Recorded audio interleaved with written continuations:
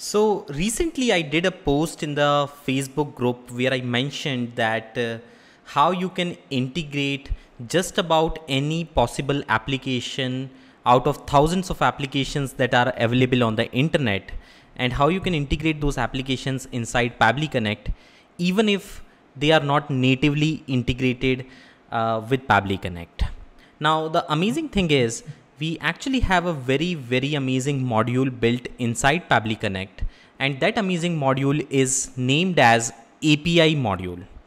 With the API module, if you really learn how you can fire a simple API call to an external software, you can basically connect just about every possible system out there.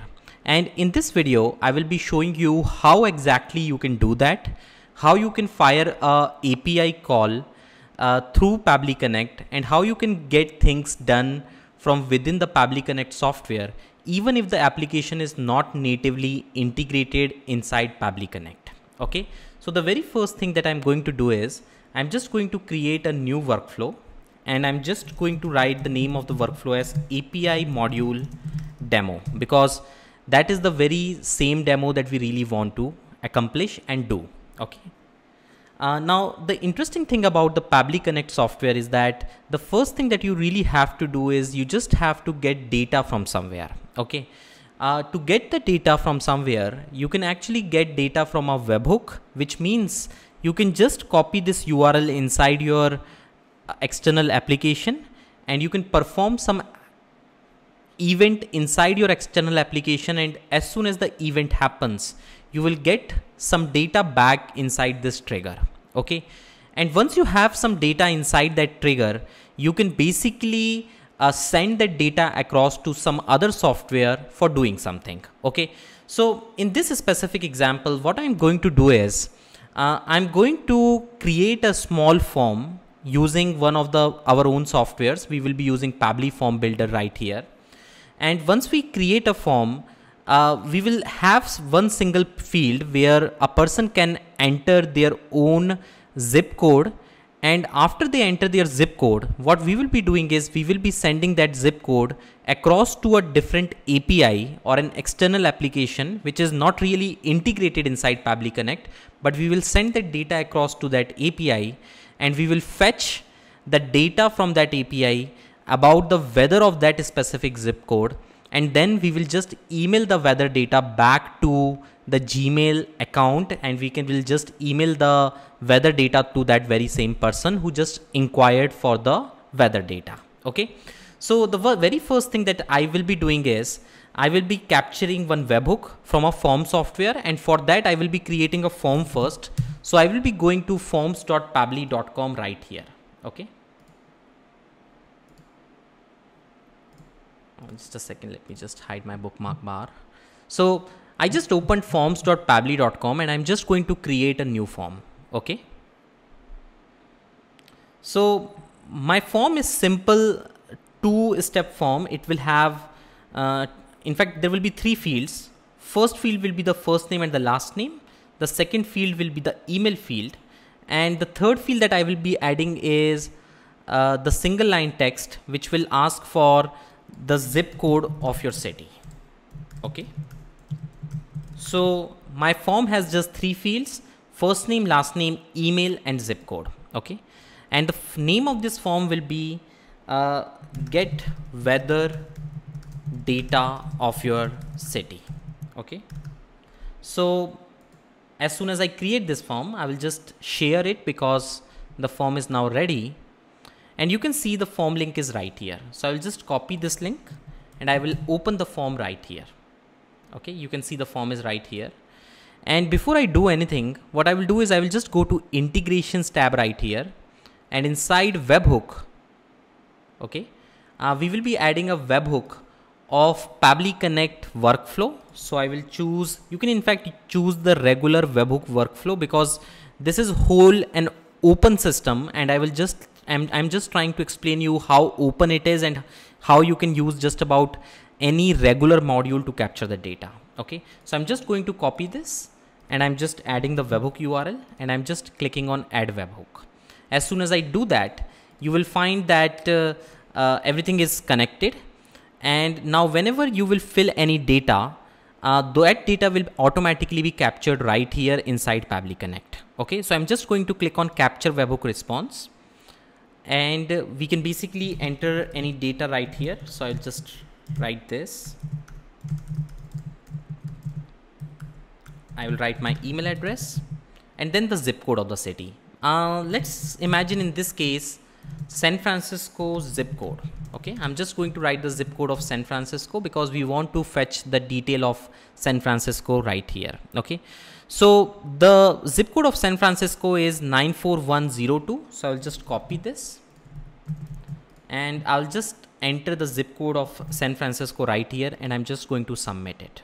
Okay, as soon as I do that, you will find that the data is already captured right here. Okay, now what we really want to do is we want to send this zip code to some API or some external application so that we can actually get the weather data back for this specific zip code. Now to do that, let's imagine you do not even have any external application integrated right here. So as you can see, there are tons of application already integrated, but in this specific case, what I'm going to do is I'm just going to use the regular API module right here. Okay, this means we really want to use the regular API module to fetch some data, and we really want to get some data even without the native integration done. Okay. One interesting website that you should always follow is RapidAPI.com. Now RapidAPI.com, why do I like this website is just because you can basically find thousands of APIs, which is like small applications inside the RapidAPI platform.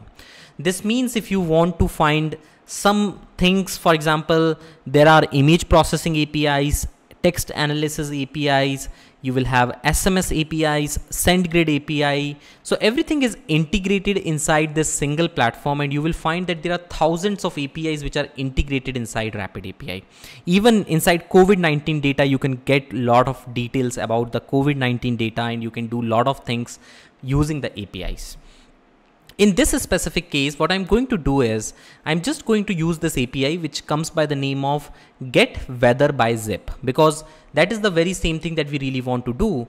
We want to get weather data of any specific city with the help of zip code. Okay. And as you can see, as soon as I open that up, there are always some small pricing for using different APIs. And if you really like some API, you can definitely get them. But in this specific case, what I'm really want to teach you is how you can fire a regular API which is not really integrated inside Pabbly Connect. So the very first thing that you see is that in order to run this API, okay, you have to enter some kind of header parameters. Even before going here, you just have to find what is the method that you have to use to fire this API. And you can see that the method to fire an API is the get method, which means get weather by zip. So there are two different type of API calls. One is the post API call and second is the get API call.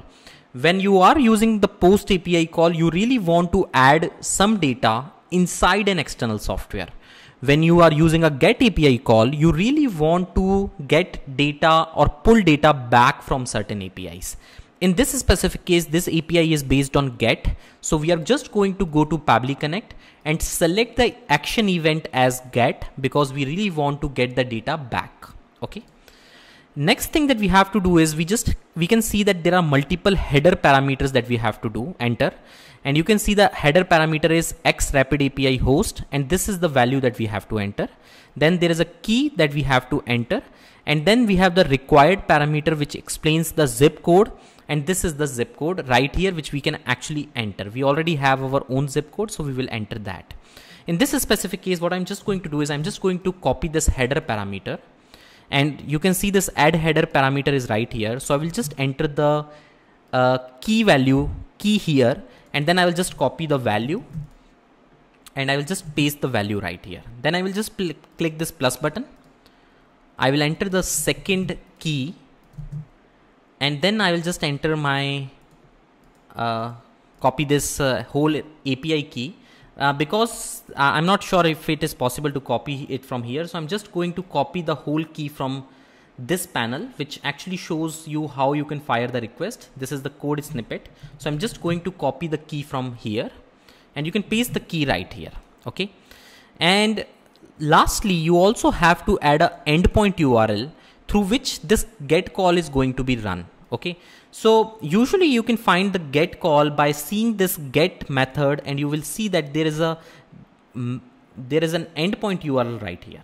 Okay. So you can just copy this endpoint URL, and you can just go to this endpoint URL and paste this endpoint URL right here. Okay.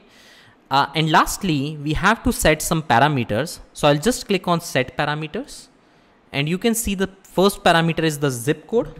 And in fact, there is just one parameter, which is zip. So I'm just going to copy and paste zip parameter right here.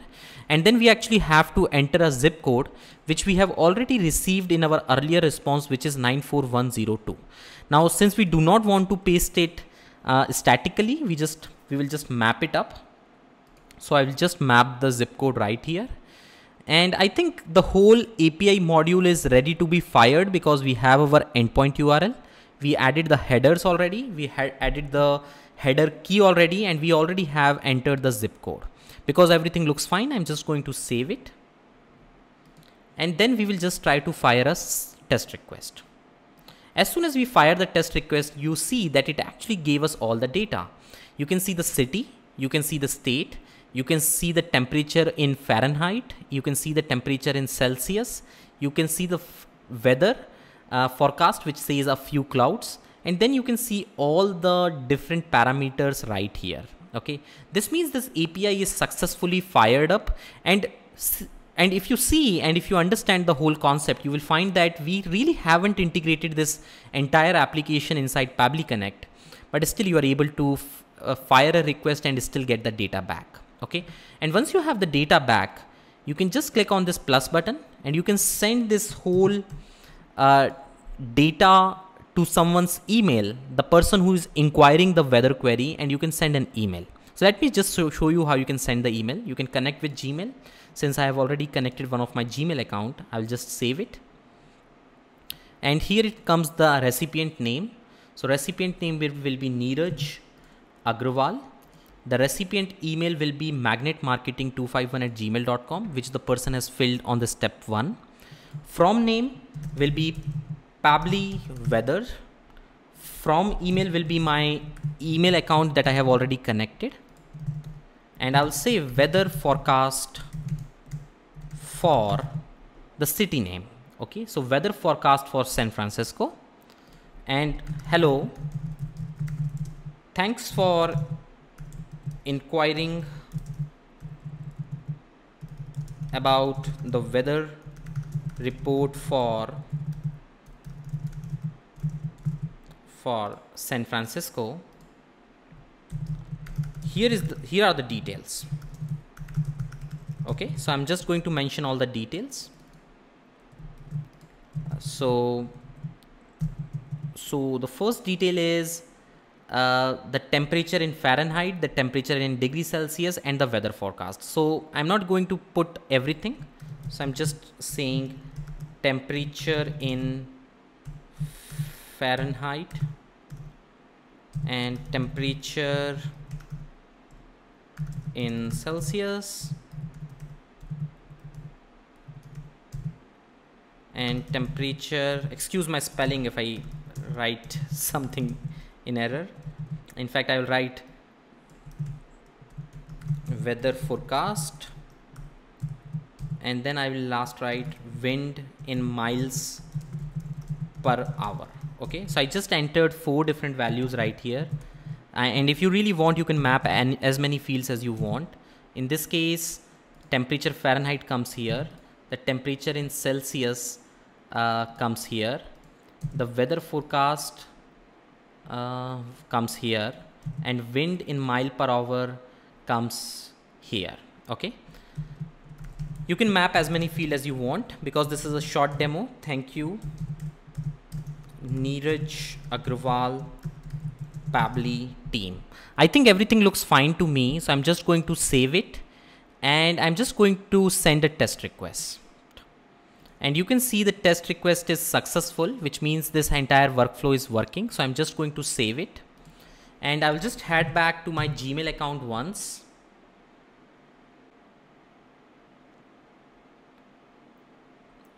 So you can see the weather forecast for San Francisco is already here.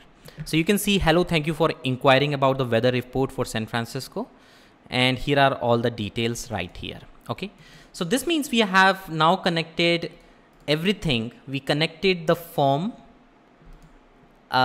We connected our form with an API module, and then we actually send the same to the recipient's email. So I think this workflow is wholly created. Now what we can do is we can just fill out this form again. So I'll just see what is the zip code of New York. And you can see the zip code is 10001. So what I will do is I will just fill out this form again. So I will write some other name this time, and I'll say magnetmarketing251@gmail.com. And this time the zip code will be 10001, and I will just submit this form. Okay. So as soon as I submit it, I will just head back to my Gmail account, and you can see the weather forecast for New York City is already right here. And you can see, hello, thank you for inquiring. The weather report for New York City, and temperature in Fahrenheit is 79 Fahrenheit, 26.1 degree. Weather forecast is fair, and wind in mile per hour is 4.6. So as you can see that this whole API module is very, very powerful because it allows you to connect just about any possible API endpoint out there. And RapidAPI in itself is very powerful as well because it gives you hundreds and thousands of APIs to test. For example, if you really want to test out an API for verifying your email, you will find it at RapidAPI. So I believe that you must have understood how the whole concept works with API and how you can integrate just about any possible API solution out there. Just in case if you have any question, you can always reach to my team at admin@pabbly.com. You can also use the chat widget which is available right here, and you can leave the message just in case if you have any questions. So thank you for watching this video. I do hope that you will find the API module very, very powerful in your requirement. Just imagine it is not just the API that you can fire. You can just fire request for just about any external applications out there. So thank you for watching this video.